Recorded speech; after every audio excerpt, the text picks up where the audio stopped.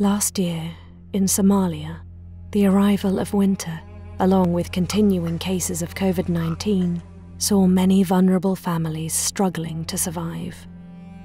In Mogadishu, displaced people, including orphans and those with disabilities, were forced to endure dangerously cold temperatures.